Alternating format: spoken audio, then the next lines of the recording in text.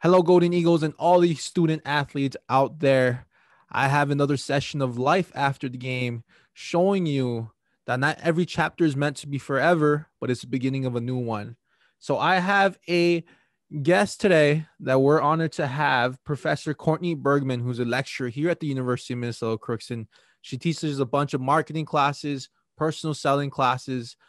She helped me personally when I was a student here at the University of Minnesota Crookston. But the topic that we're going to be covering today, and she'll be using her presentation and teaching you about, is resumes.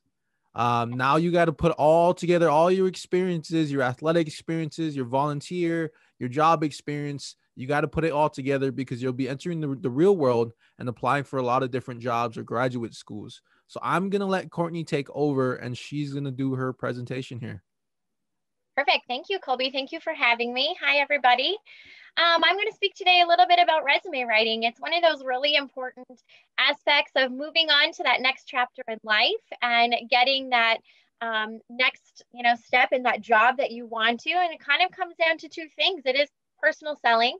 And then also it kind of starts with that resume, putting your thoughts down on the paper of what you want your new employer or potential employer to know about you. Sometimes it can be an intimidating process and hard for students to really kind of figure out what do I put on my resume, it can be kind of challenging. So I'm going to share with you a PowerPoint. Okay, and so resume writing, it's really the key to self-promotion. And so as we kind of move on, I'm going to share with you different types of formats, different types of resumes.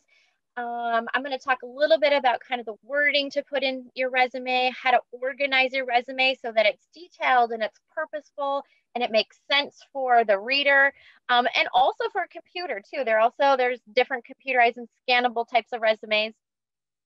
Looking for keywords and things like that. We want to create a written and categorized list of kind of your educational experience, your work history, volunteer experience. We can add on different things like that. So I know many of our students at UMC and have done a lot of great volunteer work. So that's awesome thing. That's an awesome thing to put on your resume. And then also just talking about your education and any other work experiences that you think are relevant, your internship. And so we are going to, the introduction is the purpose of a resume is to really highlight your skills, your abilities, your experiences, because we want to gain employment in an area that we have desired to be in it. And so we want to take a look at identifying what position you're applying for and really kind of looking at your resume to look at the wording, look at how you've kind of showcased your skills and abilities and your experience to make sure that you're ready and prepared for that job if a reader or that employer is looking at it. Maybe it's their HR department, maybe it's a manager, maybe it's a computer system. So really making sure that we have those keywords in there. Even though your resume will have a unique set of content and experience, the organization for most resumes it follows a very similar and basic kind of guideline. And so I'll show you some examples. Some of them are going to look really similar. And I'll kind of talk to you a little bit about where you can kind of find some of these good templates that exist. So by following along and kind of completing the template, there's a template at the end. You can kind of look at some of them. Maybe Colby can figure out what a resource we can kind of add this out there so you guys can have access to this PowerPoint presentation as well. And so here's the main types of resumes. There's chronological, functional, targeted, combination. Some of the newer types of resumes are infographic. Some of them are video. Sometimes you might get an employer that has you submit a resume and then wants you to follow up with a video and kind of introducing yourself. That might be for maybe a more sales-driven type of atmosphere, but also just in this day and age too of Zoom and having to do more video. So being comfortable in front of that camera is also kind of an important thing, which you guys are probably doing a great job of right now. And then scannable. That's one thing to mention. Because most of the time companies are having you upload your resume to large databases, and those databases are looking at the resume and scanning for like keywords and your experience and things like that. So, and your education. If I could interject, Yeah. I think one thing that I've heard recently actually on social media, and you can probably talk a little about it, is when we submit a resume, should we Mhm. submit it in Word format or should we save it as a PDF? Like, what do you think is better? Oh, that's a really good question. I typically, from what I've seen, now I haven't applied myself for a job in a long time now, which is a great thing. But I would probably just look at it. Does the from what I've seen, I think it's more a PDF. Mm, Um, but it will really depend on maybe the database, and they'll have probably like a recommendation of what to submit it as. I mean, it's an easy thing to do it in Word and convert it to a PDF is pretty simple. Um, yeah. hopefully, just kind of like changing it. But I would just depends on if they're having you submit it, what they're requiring you to do. Sometimes it might be in a Word format, sometimes it's a PDF. I think either one is acceptable. I don't know, what have you seen in that there's like a I don't, is there I a mean, shift one way or the there's other? there's been a bunch of people that kind of say PDF and Word, like it goes back and forth. Like you were saying, just paying attention to in the job application, what are they asking for? Sometimes they ask specifically for the Word format or the PDF.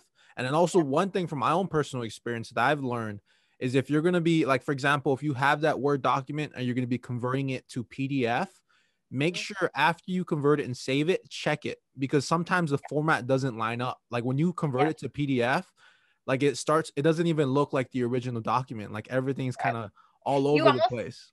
can lose that formatting. So Mm-hmm.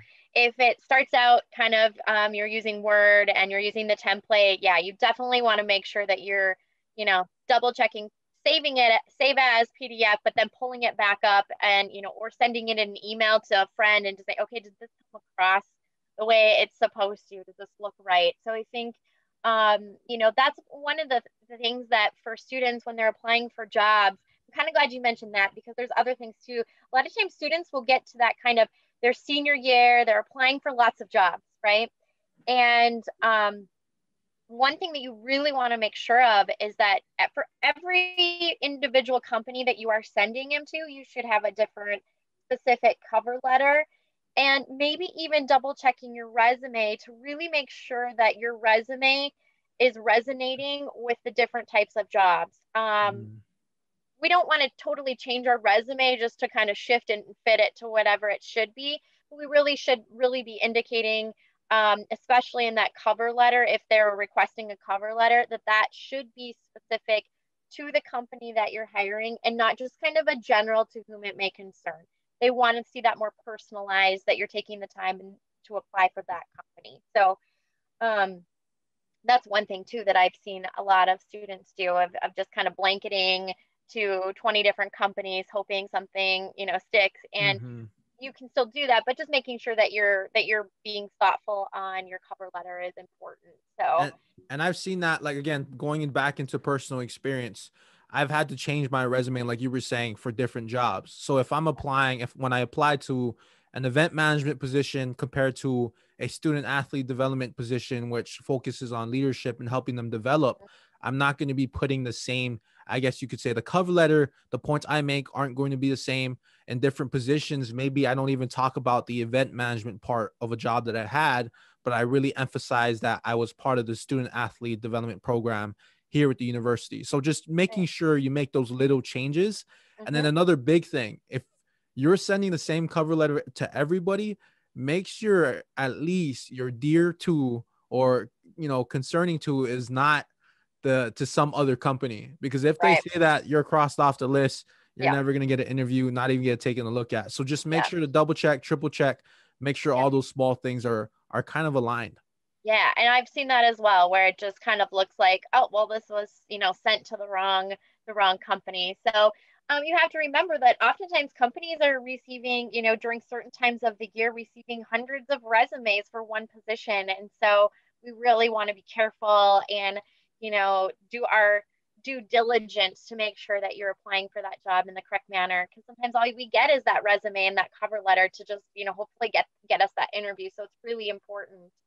Um, I'm going to quick touch on like a few of the different types of resumes, and then we will, and then we can, I'll touch on a few more things later on. But the chronological, so I'm going to just kind of go to an example here. Move this over. And so this is an example where you kind of have your chronological of how things happen. So you've got your overall objective, making sure that your name and information is right at the top, and stands out. Your objective, this one is to obtain a staff nurse position in a community hospital. So kind of put that in there. And then you're going to have your education starting by chronologically of what is the most recent, okay, and work backwards. So starting with work experience, they're going to go with what is their most present position to going back farther. So for most students, you're going to probably start with your education, high school degree, maybe the degrees that you're receiving here at UMC. If you've also been to a 2-year college before you've come to UNC or UMC, you can cover that. And then any volunteer experience, any awards that a student might have received, and then skills and kind of moving down. So that chronological, this is an example of what this might look like. I will mention here, too, for students that if you're kind of struggling like with the formatting, that Word has really great templates that you can utilize. Canva is another tool that students can utilize where there's a bunch of different types of resume templates that you can utilize. So I really recommend students just starting with a template. It really kind of helps you to fill in the information with that kind of solid standard template. No, none of them are wrong. Some are just more cleaner than others. So I think that's when I look at it, I want to say, okay, what's work experience? What's the volunteer experience? Because they're going to be pulling out some of that really great, quick looking at it, one page, what do I need to know? Moving into the functional type, this one is going to emphasize your skills rather than your work history.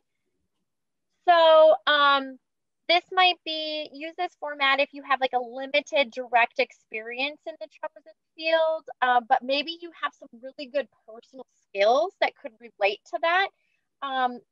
Colby, we had kind of talked in the past for student athletes, sometimes they don't, they've been dedicated to their craft for a long time. And for those students, you might not necessarily have had the opportunity to get work experience prior to applying for a job.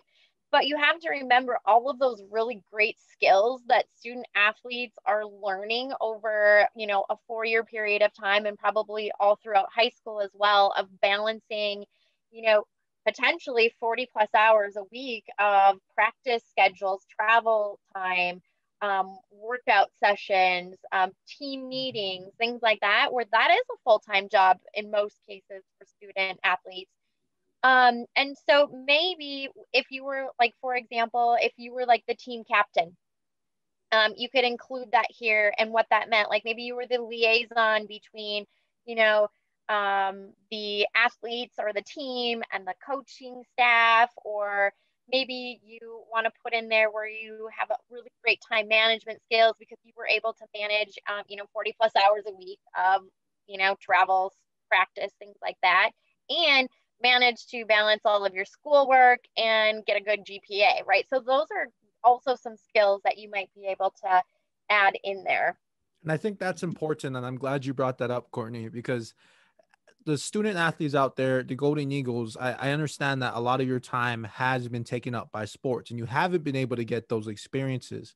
But it's important to understand, like Courtney said, you do have those skills. When you look back at your experiences, the time management, the leadership, the fact that you're goal oriented, working towards a particular goal of winning a game or things like that, your adaptability, working under pressure. These are all skills that can apply to the actual workforce. You may not see it, but start to really think about that. Maybe write it down and you'll notice that you do have those skills. And another thing to tap in, because like Courtney was saying, the functional, this more so focuses on your skills. Well, look back at your coursework. Your coursework gives you the kind of the fine tuning or the particular skills. If you're applying for a certain thing like business, you took a bunch of business classes, sport management, you took event management, administration. So you have those skills and those coursework that you can really tap in to utilize, and you don't really have to worry about not having that experience because you do, it's just not directly related in that sense. Right. Absolutely. So I think there's some really great um, skill building that happens over the 4 years of, being part of a team and managing, travel schedules and school schedules and, study groups and different things like that. That is, you're building those skills. And you mentioned a lot of the great qualities that come from that, Kolby. So this might be what it looks like where you can kind of, and let's say you were a SRM student, right? And you're a student athlete. And so you have a lot of areas of expertise and you can kind of tailor that to whatever jobs you were applying for. Where here, it just broke it down. So maybe reception and customer service, maybe you can do schedule, the topics here can range to whatever you feel really fits you. Like maybe you, when you were a team captain, that there was an organizational or coordination aspect of that, and what did that do, right? What are the skills that you got from that? And so maybe you created some sort of workout schedule or plan for the team and what that looked like. So think in terms of, these are my areas of expertise. If you're coming out of college and you don't necessarily have that work experience, I think that this is also a great way to showcase your skills. And then moving down, you could still do some work experience, or you could do some awards and recognition. I also think for students, like if they came in on any sort of scholarship, to include that, because that shows your skill level and your dedication. And so there is abundance of things that we can also put on that resume that make you stand out. And I think especially if you're probably moving towards a position in that sports environment, most likely they're going to understand that and appreciate this kind of type of resume too. Next thing is targeted. I'm going to kind of forward to here. Actually, I'm going to go back one slide. In this one is adapt your resume to each industry and organization in which you are targeting employment. This format highlights your capabilities in relation to that specific industry, organization, or job. So I kind of remember when I graduated from college too, that there was kind of a few different areas that I would have enjoyed going into. I wasn't really sure. I think many of us are at that, stage of where like, oh, I could see myself doing event planning, or I could see myself doing this. And so maybe I think this is where, when you kind of look at your resume, you take a targeted approach to, am I applying for this job? And does my resume signify my interest level and my experience on that? So it's more targeted. Again, you're still kind of including a lot of the same information. You would include this format if you want the reader to focus, on your education and work experience that have helped you prepare for a specific type of job. Maybe you want to emphasize some past experience that is really relevant. And so these are some of the things that you might look at.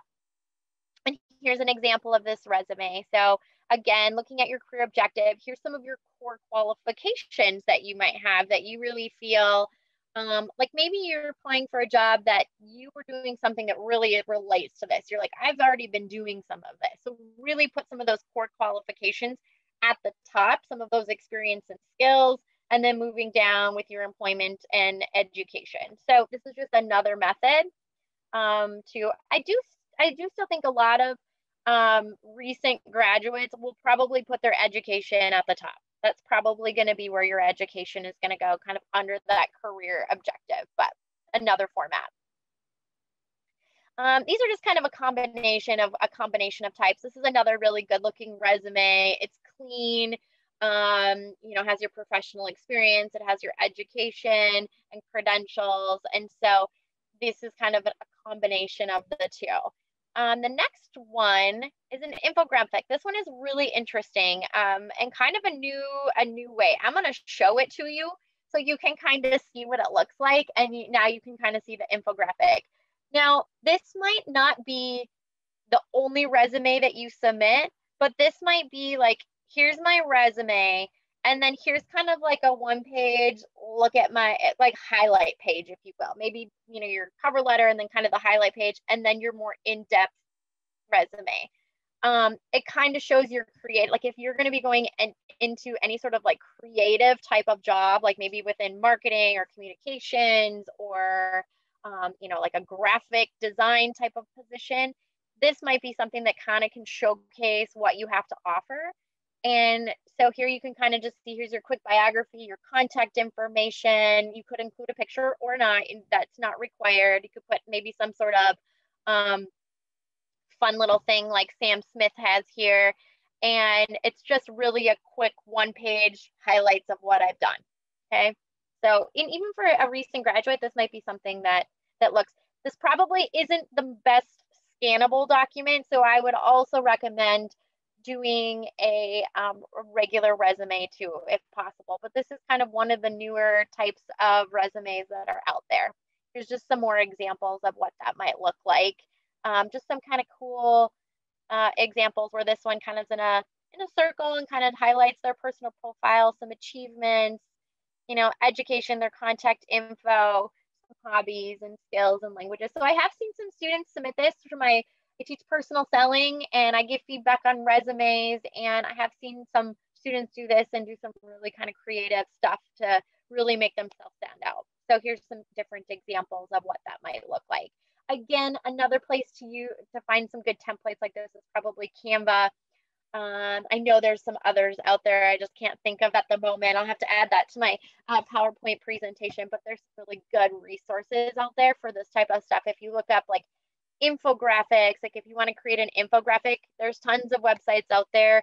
Some of them you have to pay for, some of them are like some free tools where you get kind of a limited amount of the tools. Canva's like that. So, and then the last one is a video resume. So now this is going to be very dependent on your industry. They might request this. This probably wouldn't be something that you would do in lieu of a regular resume. This would be an additional request of showcase us your personality and here's what we want you to talk about. When you do create this, keep in mind that you really want to be professional. Find a good background that can kind of show, don't have like something in the background that you don't want there. So just think about the lighting in the background and try to get rid of any additional noises that, you don't want there that might distract from your resume. I recommend like kind of creating a script or get some ideas of what you want to say so that you're not trying to just figure it out as you go. So get at least prepare some sort of jotted points of what you want to cover, not so that you're reading and it seems very scripted, but that you've got some bullet points of things that you want to discuss. And they might give those to you of like, here's the things we want you to discuss. And so then you can jot those points down. I have seen a few students be asked to do this when applying for sales positions. So that could be a place. I don't know, Kolby, have you had? I've done 3 of them actually. So it's Okay. kind of common. I've Yeah. seen, and the cool thing, so you don't go go in there blind.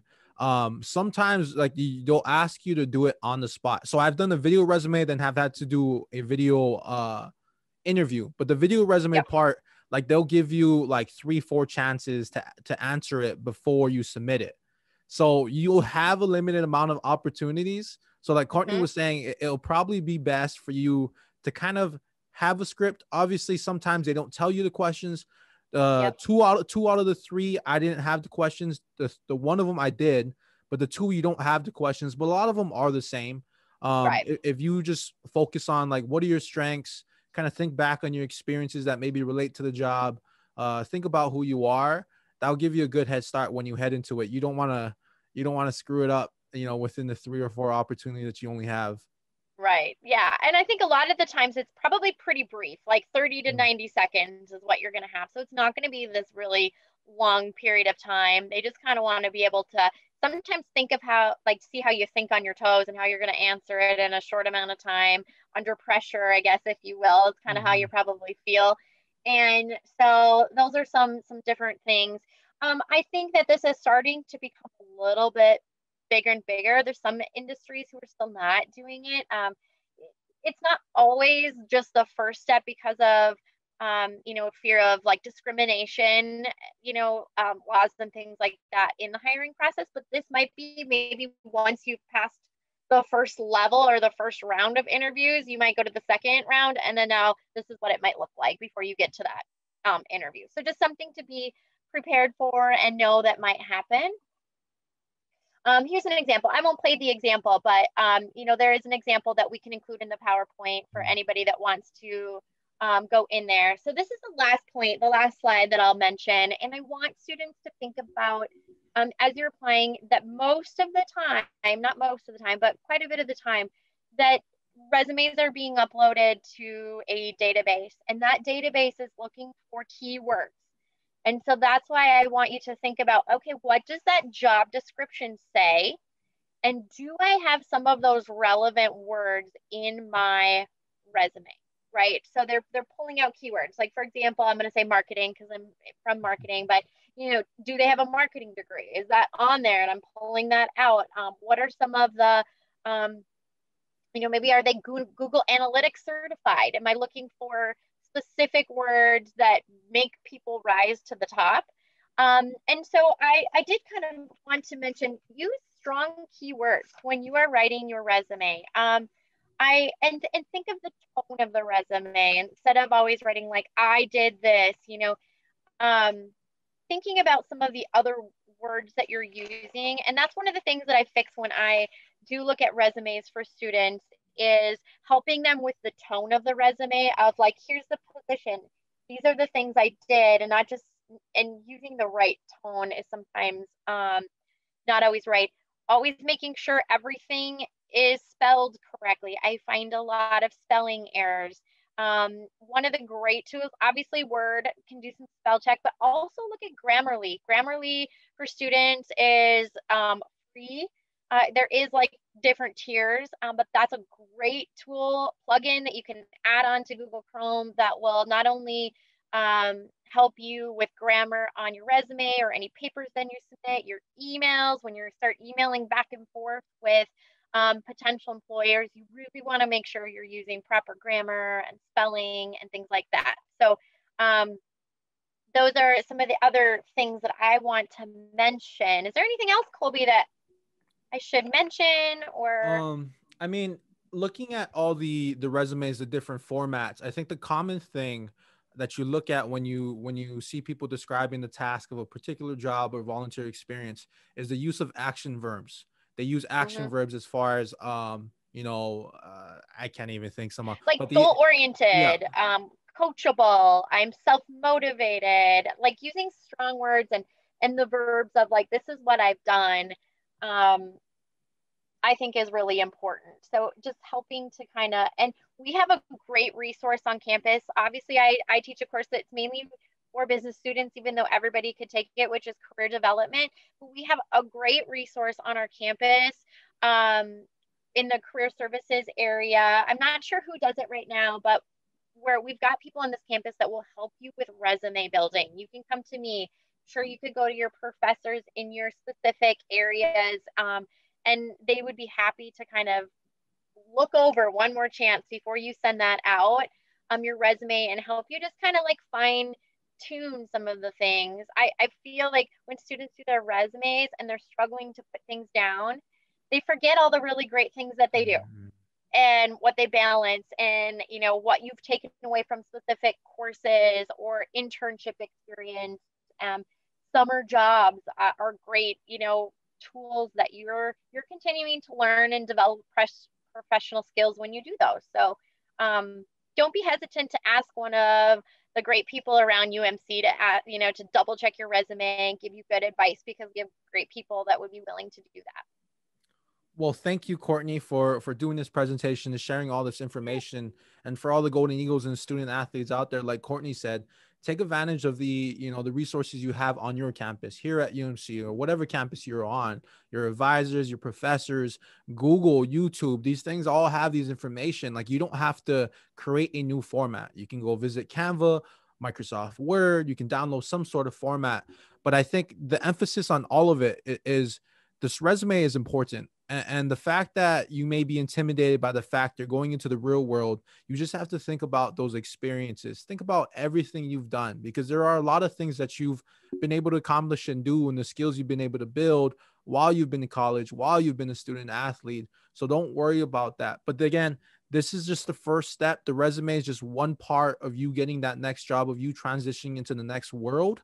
We will have another session that we're talking about personal branding, and how you can just tie everything in together. But this was the life after the game. I hope you found value of that. You can reach out to me personally and everyone that's been a part of this, and we will definitely help you out. But this was life after the game. And until next time, see y'all later.